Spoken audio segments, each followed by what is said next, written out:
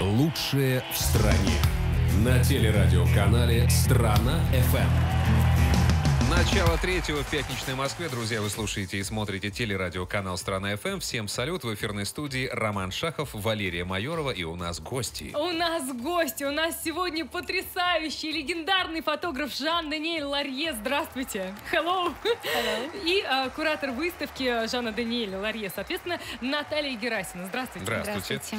У нас уже за кадром началась такая интересная беседа. Мы уже все тут на смешанных языках, французском, английском, русском поговорили. Потрясающая энергетика у вас. You have an amazing energy. Sure, and I'm so happy to be in Moscow again, you know, because here every time when I come I'm very happy, and this city give me happiness, and to look wonderful person like you are, for me it's a honor. Спасибо, я очень рад быть сегодня здесь.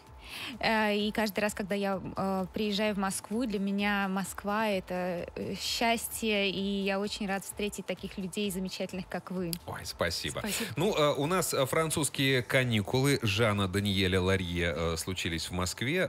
Давайте вот об этом поговорим. Где, чего, когда, что нас там ждет, кто расскажет? Жан-Даниэль, я думаю, прекрасно расскажет. Translate. Translate, да, пожалуйста. The exhibition just opened, wonderful exhibition, so let's talk about that. Yes, first, I'm so happy to have an exhibition in such a wonderful art gallery, Lumière Brothers, and to come back and to show the wonderful life, and I've been very lucky to be there, and lucky to make picture with a beautiful woman or famous singer, actor, president too, you know. And this sort of life was not my first idea when I was younger, and after chance to be in that way and to come again in Moscow. Да, я очень рад, что моя выставка открылась в Москве, что у меня есть такая возможность показать свои работы. И я очень счастлив приехать сюда. На моих фотографиях певцы, актеры, знаменитые люди, прекрасные женщины. И мне очень рад такой возможности, что у меня есть шанс показать свои работы. Значит, Москва, друзья, Болотная набережная 3, строение 1. Все правильно, верно, да? Со вторника по пятницу с 12 до 21 часа, суббота-воскресенье с 12 до 22 приходим, смотрим, восхищаемся. Да, мы только что открылись, так что это что-то новое. Как мы говорим, мы привезли лето в Москву, да, потому что все ждут теплой погоды, а у Жана Даниэля как раз такие работы просто сочные, яркие, летние. Вот получается как раз тот период творчества, да, 70-е, 80-е, 90-е годы, когда он снимал «Дольче Вита», когда ты смотришь на фотографию, и это рай, это мечта, где ты хочешь оказаться. Да, в том числе, ну, не только, конечно, есть студийные фотографии черно-белые, но знаменит он как раз своими пляжными фотографиями, да, как сам Жан-Даниэль говорит, он очень любит уезжать куда-то на острова и фотографировать именно, да, «Дольче Виту». А можем мы спросить сейчас у него по поводу путешествий, которые больше всего запомнились? Вот потому что я так понимаю, что практически весь земной шар был им исследован, да? Вот. И какие города и страны вот запали в душу, как вот, не знаю, вторая родина? You traveled a lot through the world. What was your best destination? The memories of the Bad destination? The best one? What are the places that you like the most, like a second home? I love little island because I think it's better when I live with a beautiful top model. Don't be on a big city, but be alone on a little island. The concurrents are only the fish. Мне нравится ездить на очень маленькие острова, и когда я там наедине с моделью, не в большом городе, а именно на таком безлюдном острове, и тогда мои конкуренты — это только рыбы. Надо полагать, что это великолепно. Vous dites, il n'y a pas de beaux playboys comme ça à côté de moi. We don't have good-looking men like that on the beach. Да, и у нас нет таких прекрасно выглядящих мужчин на пляже. Роман, ты посмотри. Я бы сейчас покраснел. Большое спасибо, Жан-Даниэль. Но тут плотный слой грима, поэтому ничего не заметно. И все равно подрумянился немножко. А вот по поводу женской красоты. Я так понимаю, что большой ценитель женской красоты. Вот современные стандарты моды, да, которые диктуют какие-то, не знаю, силиконовые вставочки, тут немножечко натянуть. Как он к этому относится? Нужно женщине исправлять свою красоту или все-таки в каждой изюминке заложено от Бога? What do you think about standards of beauty? That some women they try to, make them look better, do some stuff. I think the most important is the happiness of a woman, and if they are happy, if they smile, and happy to live, that's the most important. When somebody, sure, the beauty is important, they look sportive, but when we are in a team, if everybody is happy, we make beautiful picture. That's very important. Очень важно, мне кажется, чтобы женщина была счастливой. Это прежде всего. Конечно, она хорошо, когда она красива, но она должна выглядеть здоровой и улыбаться, и излучать вот это счастье. И когда мы работаем, фотографируем, мы работаем в команде, и это очень помогает, когда модель очень излучает счастье. Залог хорошего снимка, залог качественного, талантливого, дорогого снимка. Ну, помимо счастливой женщины в кадре. Да. Other than happy woman, what is the key to the good picture, to the good image? Which girl? No, other than woman, a beautiful woman in the picture, what is the Сейчас все фотографы прильнули. A key to a good picture, to make a good picture. Может быть, свет там какой-нибудь на закате. Oh, yeah, sure. Sure, the light is important, and where we place the model in front of the sunshine, that is important. But we are doing, anyway, if we are outside or not, we are doing with reflector or flash, we are doing what is it? Fausse lumière, not we are doing the light only to make her much beautiful. We are. It's not always the sunshine. When it's sunshine, we put shadow and that. Наташа, прошу вас. Да, но, конечно, важно, чтобы была модель в кадре, прекрасная женщина и солнце, которое светит на нее. Но даже когда светит солнце, мы все равно используем специальные зонтики, чтобы закрыть ее, и специальные отражатели, и используем... Рассеянный свет. Да, чтобы она была бы как в солнечных лучах, но, тем не менее, она прикрыта от солнца.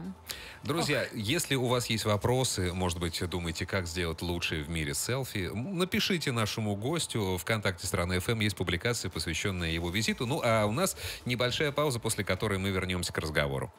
Лучшее в стране.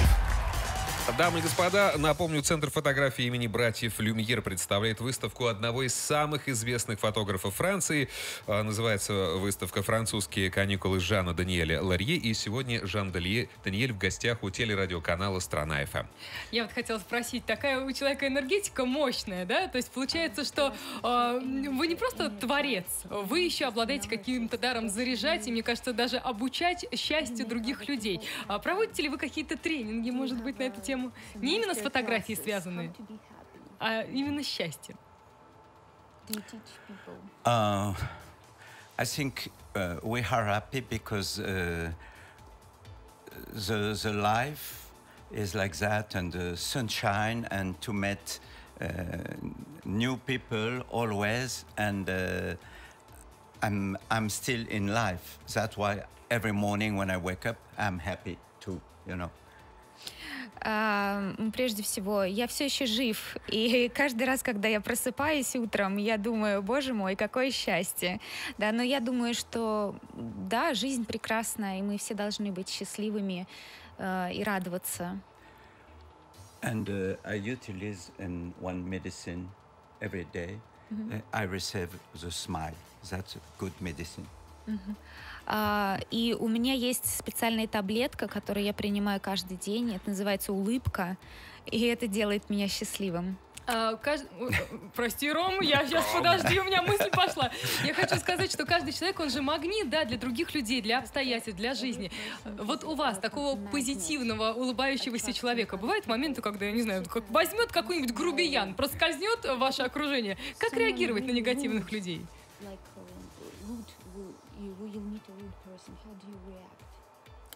If somebody is rude, Yes. with me, it's better I turn my face in the other way. You know? Я просто отворачиваюсь в другую сторону, если я встречаю Не какого-то тратит другого энергию, человека. Да, Yes. Друзья, поворачивайтесь в сторону телерадиоканала «Страна ФМ», потому что у нас есть возможность посмотреть на работы Жана-Даниэля. И сейчас вот как раз мы их будем показывать и послушаем комментарии автора. Давайте. Now the slideshow and your comments. You know, you will be seeing the images. Yeah.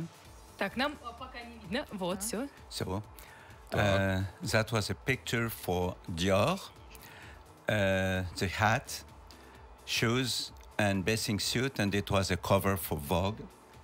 Это была обложка для журнала Vogue и для бренда Dior. И вы видите здесь шляпу, и босоножки, и купальник. Это все Dior. Если бы вы видели, сколько вот в Краснодарском крае рекламы сделаны из этого разных отелей.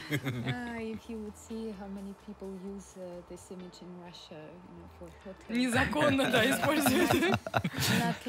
Маленькие отельчики и магазинчики. Так, это кто у нас такой красивый, с уловом? This woman, she was a water ski champ, an American water ski, and a fisherwoman records fishing. Да, мы видим девушку, которая держит очень больших рыб. Как она их подняла Да, And и those fish are real fish. это действительно большие рыбы, это не муляж, это настоящая рыба, и эта девушка, она чемпион Америки, была чемпионом Америки по водным лыжам, и была прекрасно, умела рыбачить. Et le soir, j'étais très content de rester. I stayed the night, sorry. I was very happy to stay the night with this beautiful model, and we eat the fish with lemon juice. И после того, как мы сделали эту фотографию, да, и поработали с этой моделью, мы прекрасным образом насладились просто этой рыбой с лимонным Вкусненько было, да? соком. Ну, Да, скорее всего, да. больше всех ела девушка, потому что она держала. Это же непросто. Сила энергии ушло. You have to be strong. Это прокомментируйте девушка в красивой Шапочке. шапке, да. And that was for Mr. Pierre Cardin hat. And the model, she was waiting to do the picture. And she was waiting, and me, I was not ready, and just waiting, and she was doing like that, and I shoot, and it's funny, and now it's a cover of my last book. Да, это были съемки для Пьера Кардена, и здесь шапка как раз это Пьер Карден. И девушка, когда пришла на фотосъемку, она очень долго ждала и как-то Губы в варенье были, да? Да, ну что-то надурачилась, да. А я был не готов, поэтому я не фотографировала ее, и когда она дурачилась, я просто нажал на кнопку и сделал этот кадр. И теперь этот кадр будет обложкой для книги, да? Сейчас у него есть книга, да, которая называется «Sunstroke», и это как раз обложка для книги. Здесь скульптура из троих людей, которые отдыхают на море. Вот прокомментируйте, пожалуйста. Молодой человек качает пресс, да, девушка отдыхает. That was a beautiful German princess, and the main model was very famous too, and the other one was a designer on the back. And after a moment, I put them like that, and I think for me, it's really beautiful. I love that. I love that. Her name is Fürstenberg, right? Yes, Это Princess Fürstenberg. принцесса Фюрстенбург, очень известный дизайнер и молодой человек, тоже очень известная модель.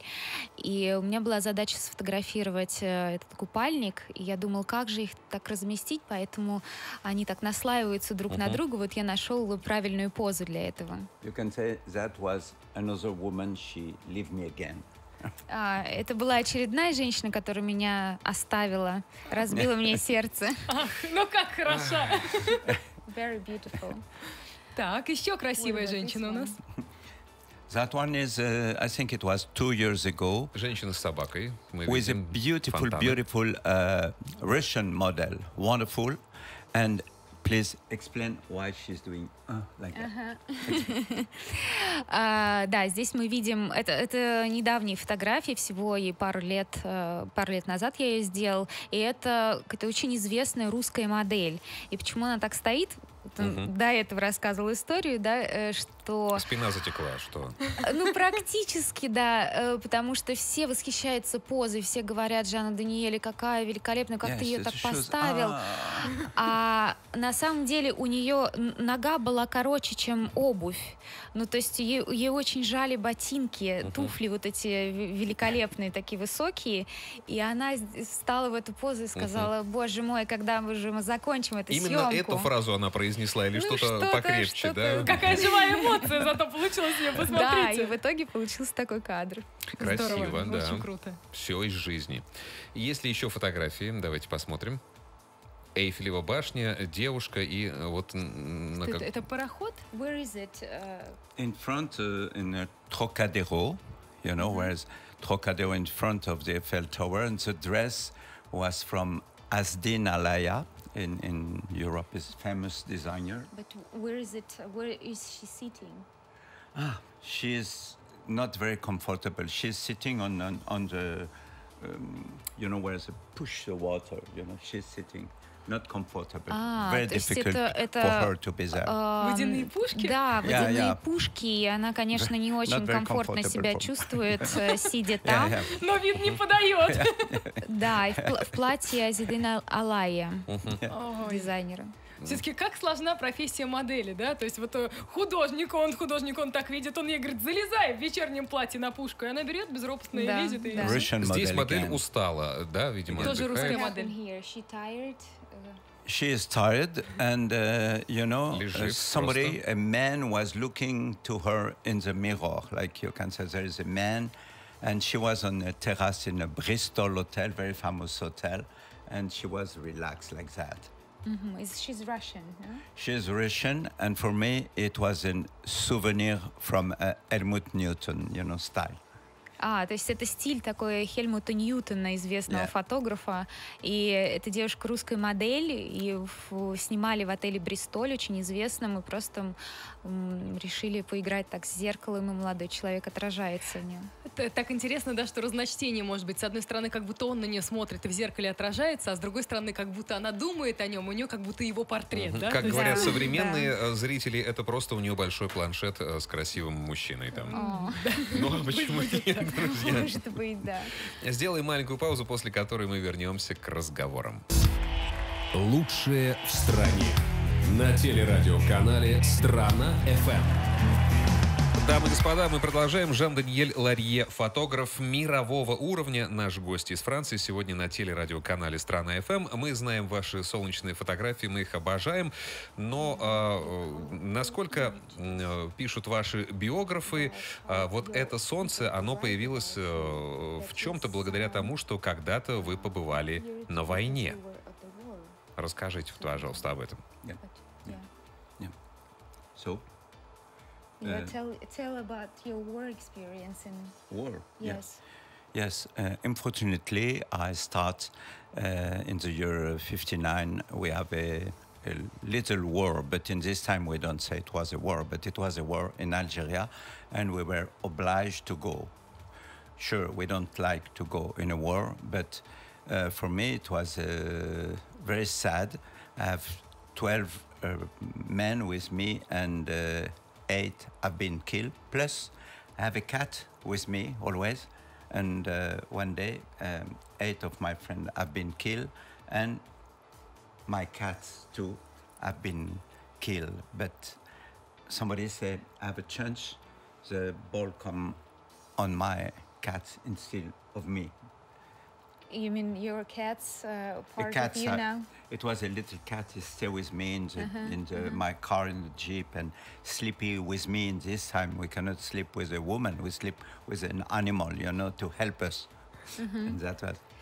Да, и действительно, в 1959 году у нас была война в Алжире.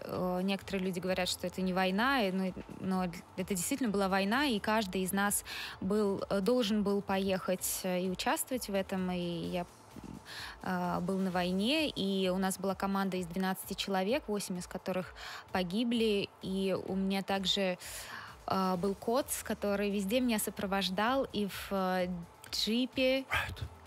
How do you know? Который меня везде сопровождал, и в машине я спал в обнимку с ним. Кто-то говорит, что он такой ангел-спаситель. Как его звали, этого кота? What was the name of the cat? Only cat, Только кот. But, Кот, да. No, because he stayed 2 years with me, always in the war, and when we are attacked and so, and the cat was like that. And one day somebody said it was my angel. Ангел-хранитель это мой был. Yes, and кто-то he сказал. received the ball instead of me, И I он, think beautiful story is that. Да, то есть везде меня просто сопровождал, и в сложные времена, и однажды просто он получил пулю вместо меня. On m'avait raconté que c'est le bon Dieu, ou I don't know. Это удача. He sent me this cat to be killed instead of me. Да, и кто-то вот там послал мне этого кота, чтобы он был убит вместо меня. And you can explain that now why I try to be happy every morning, because I've been so much chance than I'm still in life. That's why when we come back after war, or we are completely depressed all the life, or we have to think we have been very lucky. That's why every day we have to be smiling. Поэтому я говорю себе, что я должен быть счастлив каждый день, потому что когда мы вернулись с войны, мы были все в депрессии, и я говорю себе, что каждый день я должен быть счастливым, что я до сих пор здесь. Вы каждый ли день сейчас пользуетесь фотоаппаратами, или, может быть, уже их заменили смартфоны?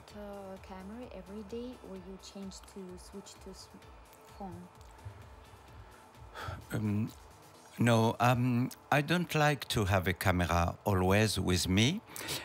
When I have idea, or if somebody asks me to do a magazine or to do a picture of a beautiful woman or somebody talented, so I take my camera. But I'm never with a camera. I bring one with me, sure, in Moscow. But I use my camera only when I have a good idea, or if somebody asks me, please make a picture. То есть я, конечно, привез с собой фотоаппарат в Москву, но мне не нравится все время носить с собой фотоаппарат. Да? То есть только если у меня есть какая-то идея, и есть красивая женщина, и я хочу воплотить эту идею, да, я беру фотоаппарат в руки, или кто-то делает мне заказ на какую-то съемку. У вас сначала была Leica, потом Nikon, потом Canon. Что сейчас? You had Leica, and then Nikon, and Canon. What do you use now? You know, people are very nice with me. I use only the camera they offer to me. And I'm leaving next week in Tunisia because Nikon is doing a film with me working with a Nikon. So they give me a luggage full of Nikon. So I use Nikon. But unfortunately, all the camera are good, and the camera don't give you a style, unfortunately. Ну, я использую те камеры, которые мне дают просто. Вот сейчас, например, на следующей неделе я еду в Тунис, и это специально для Nikon. Они дают мне целую сумку с оборудованием, и я просто буду там фотографировать, и они будут делать маленький фильм про то, как я фотографирую на Nikon. But I remember when I started to do a big shooting, but I was not really a photographer,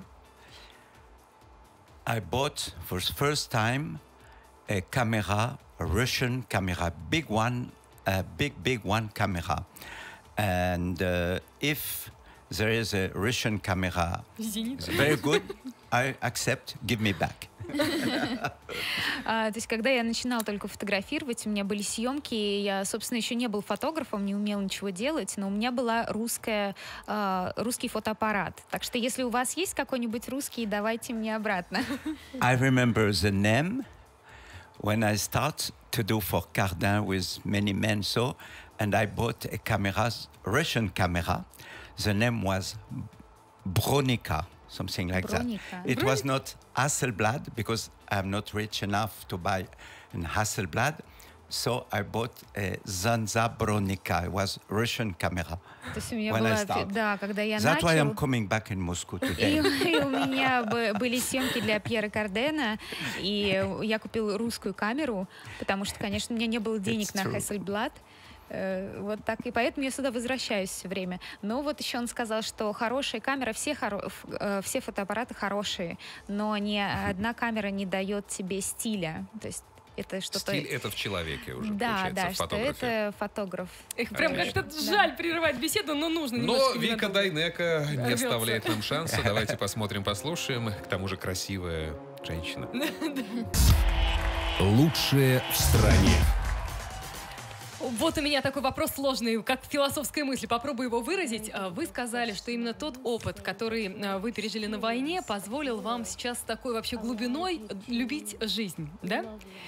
Получается, вот вы любите жизнь, и вы очень сильно любите русских женщин, с трепетом относитесь к ним. А ведь русская женщина, она не такая легкая, как, допустим, европейская женщина, да? В ней есть некая достоевщина, то есть какое-то преодоление. Вот какая-то, вы знаете, такая роковая красота.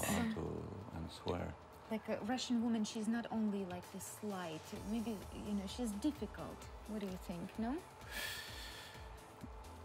I think for the moment, you know, me, I'm only a photographer, fashion photographer, but now, you know, I think the new generation of women, really, Russian women are very good looking and really more than when we go in America or in France.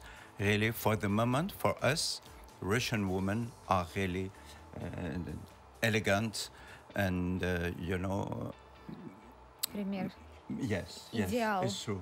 It's true. Идеал, да. Но он говорит, что сейчас вот это поколение русских женщин, да, и моделей, с которыми я работаю, действительно такой идеал. Они очень красивые, работают и в Нью-Йорке, и в Париже, и в Москве, и действительно очень красивые. Так вот я говорю, именно дело в их внешности, да, что они такие красивые? Или есть какая-то изюминка, что-то в глазах, что позволяет им покорять мир? I'm talking about beauty and elegance too. You know, when I'm in the street crossing, sure, in Moscow, but I think really for now, elegance and beauty are in Moscow. Самые Really, элегантные. more, Да, more. то есть Yeah. не только просто don't- красота, потому что кто-то может быть красивым, но что-то вот какая-то And элегантность. believe me, I don't say that because I'm here, but it's true, you know. For the moment, except some French actress, some good looking, but in Paris, we don't have a beautiful model now, you know. And really, look, in a magazine, many Russian model too, you know. Да, сейчас очень много моделей во всех журналах, и во Франции у нас есть какие-то красивые певицы, но, тем не менее, на подиуме вот среди моделей доминируют именно русские женщины. Приятно слышать. Сейчас какие аплодисменты по всей стране раздаются вам. Спасибо. Дмитрий Шансонный оставил такой вопрос. Здравствуйте все в студии. Вы согласны, что лучшая одежда на женщине называется без одежды? Если у вас такие фотографии, и если историю краткую расскажите, пожалуйста, какая ваша лучшая фотография по вашему мнению? For me, I'm thinking is more sexy and attractive to see a woman with a dress, and just to see a part of the legs is more attractive than to have a view of a complete nude person. То есть для меня гораздо сексуальнее женщина выглядит, когда она в платье, но у нее вот часть ноги, например, видна, да, то есть какая-то часть тела. Да, чем когда она обнажена передо мной. And like that, we have to try to discover what is under the dress. И тогда мы должны как бы открыть для себя, да, что же там за платьем скрывается. Или вот, например, купальник, да, что-нибудь красивое. Купальник. A swimming suit maybe, not a dress, but swimming suit. Ну, там... Brooke, she was not nude. She was not nude. Она не была обнажена. No. Yeah, she's in a swimsuit. Так, я хотела бы обязательно поговорить о том... Ой, говорят, минута осталась. Как мало времени осталось. Тогда давайте к выставке, прям прямиком. Давайте еще раз. Что увидит человек, который придет на эту выставку, и она уже открылась? Да? Работы да, каких она уже лет? Открылась.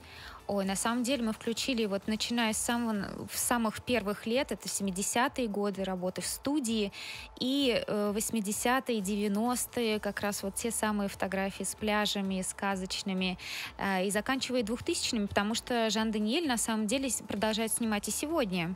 То есть он активный фотограф, который вот... Над чем работает он сейчас? Вот какие модные дома? What do you do now? Who do you film for? You know, photograph for? Magazines? Yeah. Now I'm still working for different magazines. Next week I'm shooting for L'Officiel, and after I'm going to do something in Spain for Harper's Bazaar. You know, and I don't know if somebody called me. I'm very happy. I never want to stop.